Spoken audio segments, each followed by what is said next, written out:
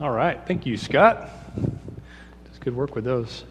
Friends, we are beginning a sermon series today. It's going to last 3 weeks, and it's about membership expectations. This is generally the time of year when the church pauses to do a focus on stewardship, and we build a budget. But, since I've come here, this is my second go-round with this.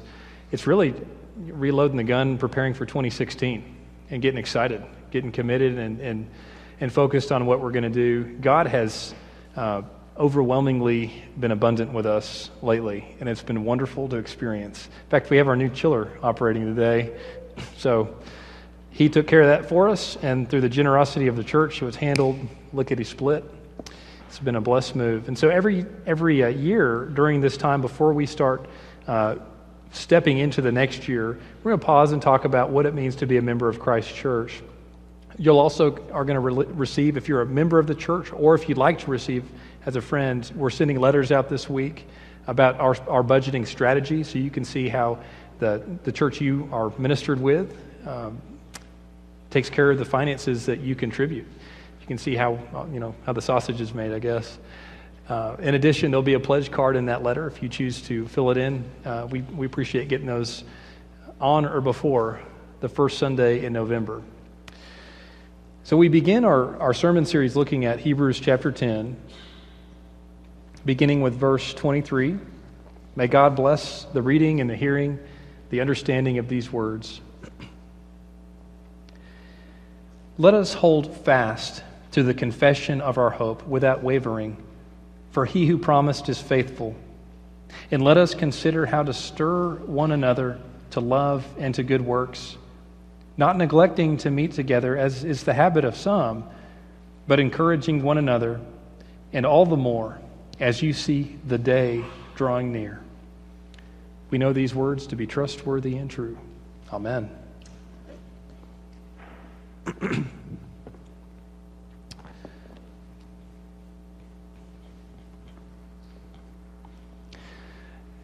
So I'm a member of a few organizations and clubs.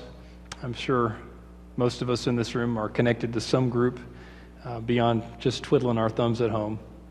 Sometimes your group is your place of work. If you're like me, you might be a card-carrying holder to Sam's Club.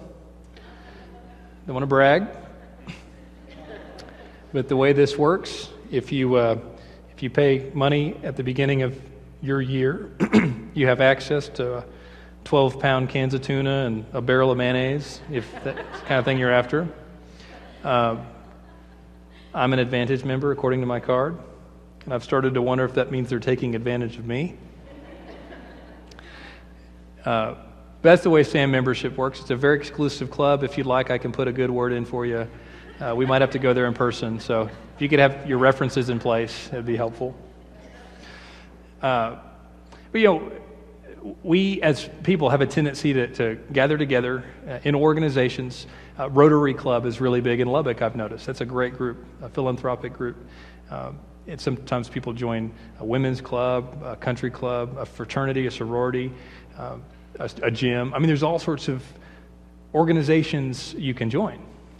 And so as we're focusing on what it means to join the church, there's a major hinge point we have to start with before we take any other steps. When it comes to becoming a member of the body of Jesus Christ, there are no exclusive benefits to members. You do not have to be a member of the church to receive the benefits of the church. That's not how the church was built, to hoard benefits. Do you want fellowship? A place to be safe and to be loved on? You don't have to be a member for that. Do you want pastoral care, counseling? Do you want an elder to come visit you when you're sick in the hospital? Elders, do they have to be members? No way. Maybe you want to be in an engaging Bible study or come to church and hear the best sermon you'll ever hear, right? You don't have to be a member for that. Last time I checked, we don't have people standing at the front doors here checking and carding to see if you are carrying your Sam's Club card or not. There are no exclusive benefits to being a member of Christ's church. The two basic things that happen when you join a church, number one is that you've put yourself in a position to commit to the church so that we can more easily commit to you. The relationships are just easier to form that way. The second is that you've recognized that you've already have exposure to any benefit you could ever want when it comes to church, and you're ready to live into the expectations of what it means to be a member of the body of Jesus. Out of all the organizations, out of all the titles, the stuff you can be involved in your life, the greatest honor is to be counted a friend of Jesus and a member of his church. This is his story right now, you remember? We are a chapter of God's story. And to be part of the church is a powerful move. It's a powerful invitation. And when we're talking about membership, I'm not talking about kind of the secular understanding of membership where you actually have a card. That's not what the Bible teaches. It teaches a different concept where when you become a member of the church, you're like a finger or a nose or an ear. You become part of the body of Jesus. So, technically when some of our members aren't present, we're dismembered. So we remember the church when we come back together. It's an interesting concept that St. Paul taught. So each week we'll be looking at the basic expectations of what it means to join any church, not just First Christian, the biblical expectations. The first is that if you're a member of a church, you're expected to share your life. It's tempting. I'm an introvert. It's tempting to treat church like you would a movie theater. To sneak in, don't talk to me, and then sneak out. It's all about me and my Jesus. That's not what church is about. The church is not the building, it's the people, remember? If this building were to go away, if the government were to take it or something crazy were to happen, we'd still have a church, okay? So you got to share your life. That's expectation. That's a good expectation. I like that one. Number two is that when God puts something on your heart or an ability in your soul or a song in your mouth, you are to be a squeaky wheel until that talent is used in the church. Some of y'all have become squeaky wheels. That's what we want. Say, use me, I have this idea. Sometimes it takes time, Take some time, but continue to lobby for the talent and the calling God put on your heart. So number two expectation is that when God speaks to you, if God wakes you up, and here's a holy time at 3:30 in the morning. Y'all been woken up at 3:30 before, unaccounted for? Pay attention. Sit on the edge of your bed and say, speak, I'm listening, Father. When God speaks to you or gives you a talent, you're to use it in the church. And it's my job as pastor to help find the best fit for that. Number three is that when it comes to church membership, church members are expected to return to God from our finances, what he's given us, to withhold only 90% of his, not 100%. My belief in what Valerie and I've discerned the scriptures to teach is you're supposed to do that through your local church. And we found it helpful to be involved in a congregation where we don't just go to church here then give our money through Red Cross. We've been fortunate to be attending and part of and a member of a congregation here where we're joyfully able to give back to God through our local church. 2 birds, 1 stone. It's been fun. Number 4, and we're only going to be able to do 3, so we're not doing this one on this series, but the 4th expectation is if you're going to join a church, you're expected to grow. If you have it all figured out, this is not the church for you. In fact, I don't know a church for you if you've got it all figured out. Maybe go start a church that no one will attend, right? These 4 expectations increase the integrity of what it means to be a member of the body of Jesus, to live into our covenantal vows. When the Jews were living in the days of the Old Testament, to live into their covenant was the way God performed ministry through them. And for us to live into the expectations the scriptures have on the church is a great, strong means for God to do his work through the power of the Spirit during this chapter. So this morning we're focusing on the first expectation. That's that if you're going to join a church, you're expected to share your life. Remember, my brother was raised in the disciples movement, and he left and joined the Roman Catholic Church. And he's deeply introverted like I am, and I really am. I know it's kind of a joke, but he called me up a few weeks after starting to attend this huge Roman Catholic church. He said, it was great. I went to church and nobody talked to me. Nobody mess with me. And I mean, there's kind of a point. I mean, it is kind of nice to get to go and worship the Father. But there's a piece. Of course, the Catholic Church doesn't intend to do that. There's a piece that says, while it's nice at times to be left alone and just have you and your Jesus, why join a church then? Why join a body of believers if you want to be left alone? Sharing your life is part of the deal. In fact, it's the first expectation. Hebrews 10 teaches on this and says that it's important and it's holy and it's pleasing to the Father when we assemble the body, when we get together.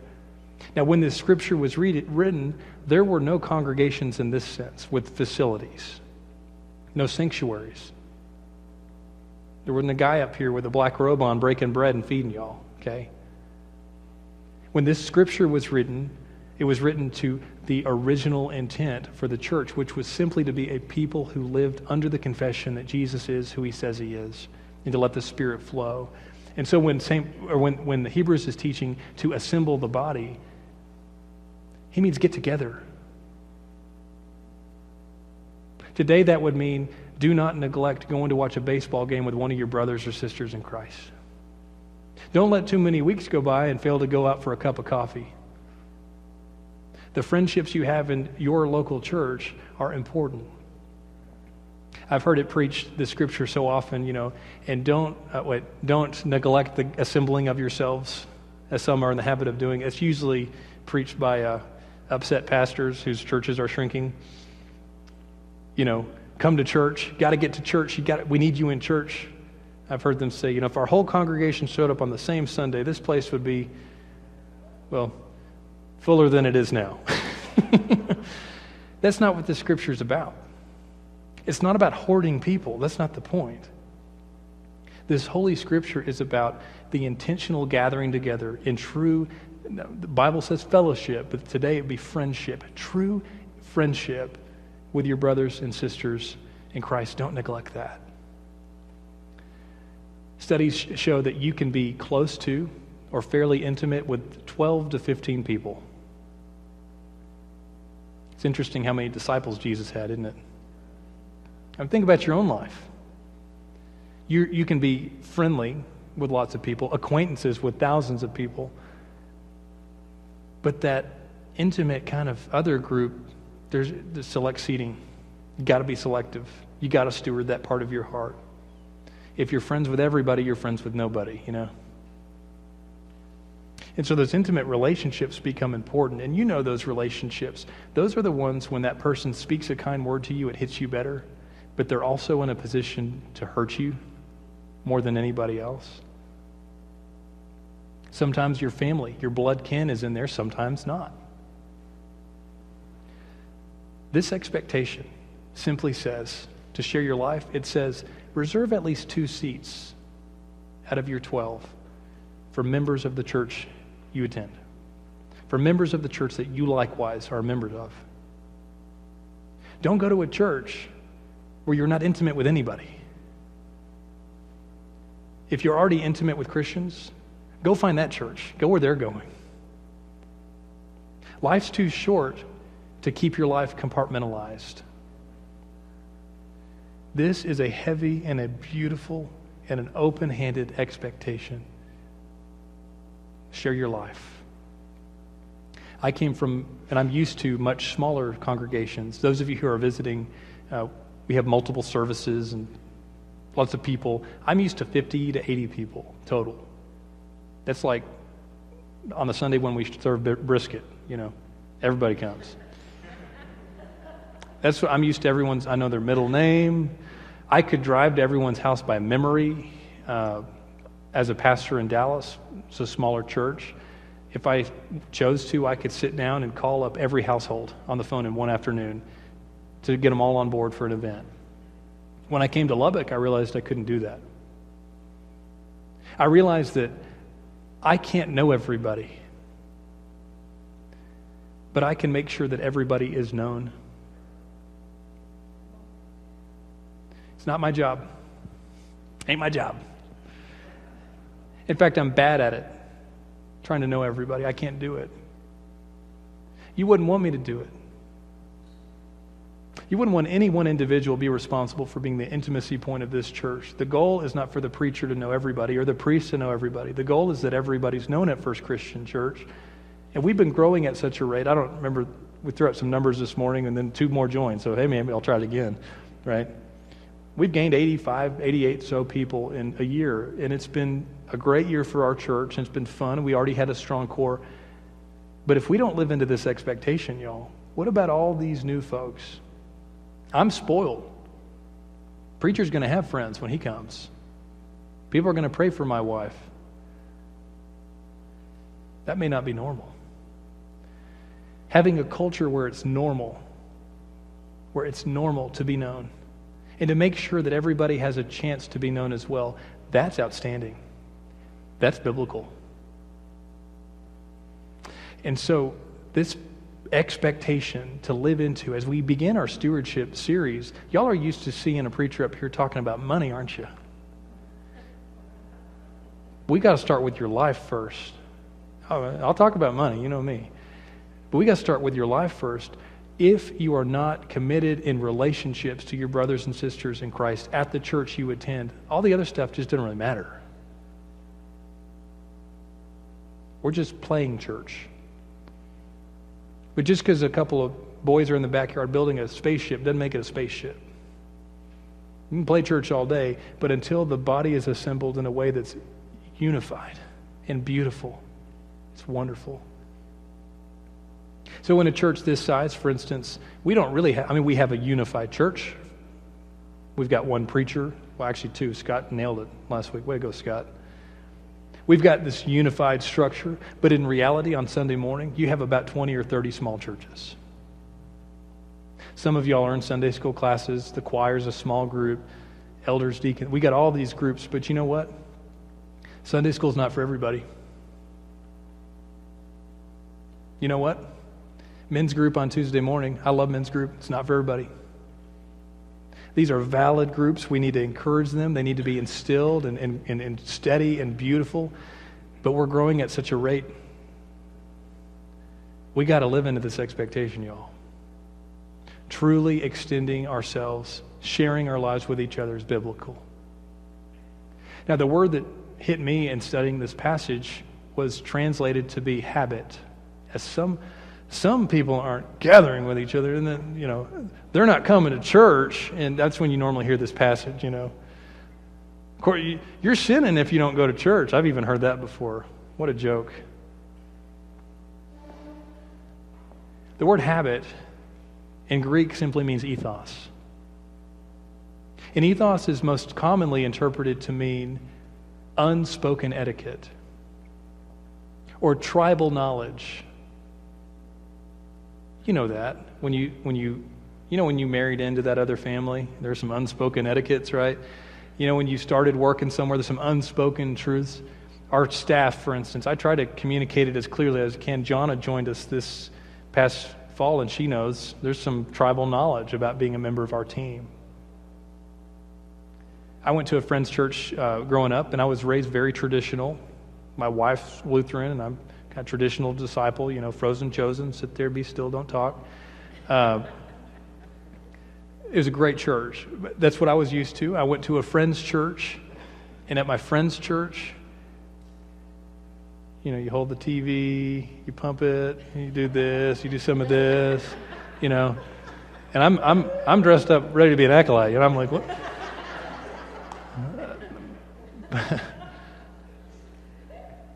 Nobody said a word to me. Now, of course, I'm new to this church. It wasn't big, and I was just kind of trying to hide and enjoy the moment, trying to soak it up, not skip worship, obviously. And they didn't know it, but to them, there was an unspoken etiquette. Nobody said anything. Nobody gave me a dirty look. But there was a deep, rich, dense peer pressure for me to put my hands in the air. I felt like I was doing something wrong if I didn't. The reverse is true with some people, isn't it? At a traditional church, now they're going to do what they're going to do. I'm going to do what I'm going to do, right? I'm free in the spirit, okay? So if everyone's putting their hands up and I don't want to, I'm just going to put them in my pockets. You can get over it. But the etiquettes are unspoken, But sometimes these unspoken etiquettes, these ethoses, these habits, these cultural norms are the strongest message in the room. You can put up a bulletin board all day saying we're a loving congregation, but when you walk in, it didn't feel loving, right? You know what I'm saying? You can say we're a passionate people for Jesus Christ, and there's more tumbleweeds than there are people.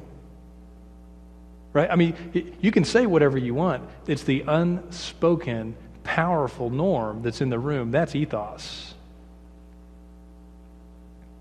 And so Hebrews is teaching this great threat to the church. He said there are some portions of the body who have normalized not being friends,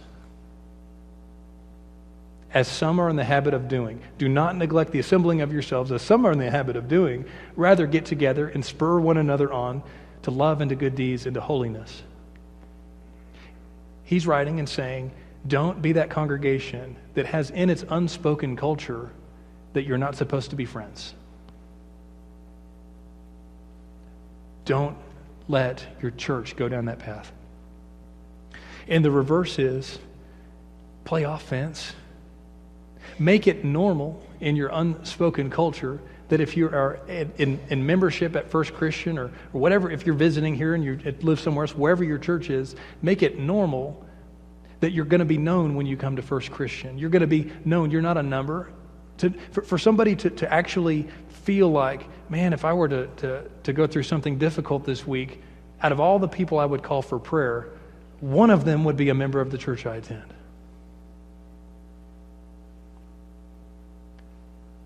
Share your lives. Some of the strongest relationships many of you have are because of this church. And yet there's plenty of new people like me that want that, that need that.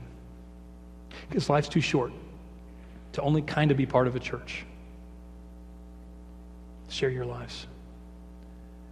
And so this week, the challenge is we're talking about stewardship. Forget money right now. I mean, not completely, right? I want you to focus this week simply on this expectation.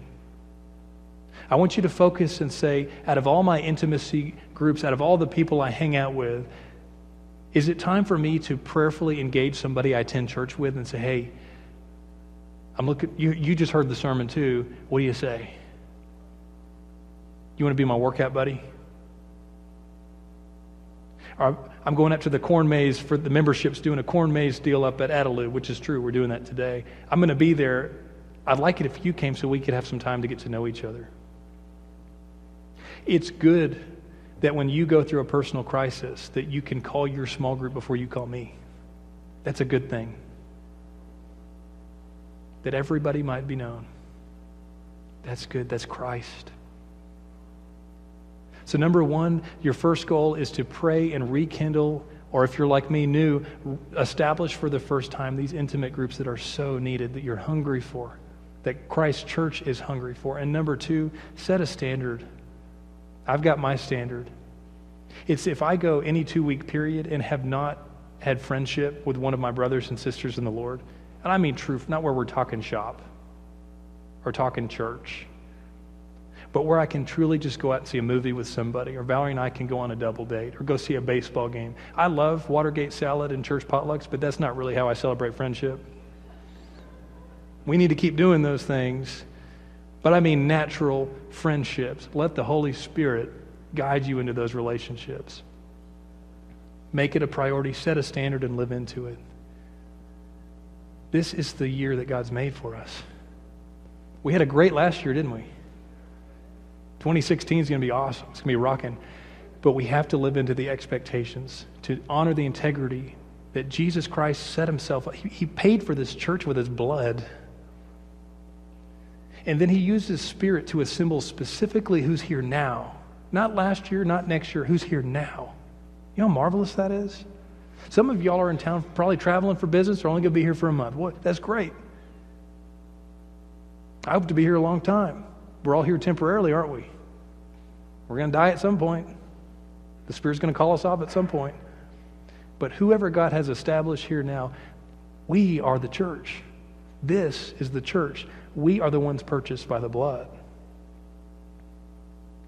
Share your life. share it. I say this in the name of the Father, and of the Son, and of the Holy Spirit. Amen.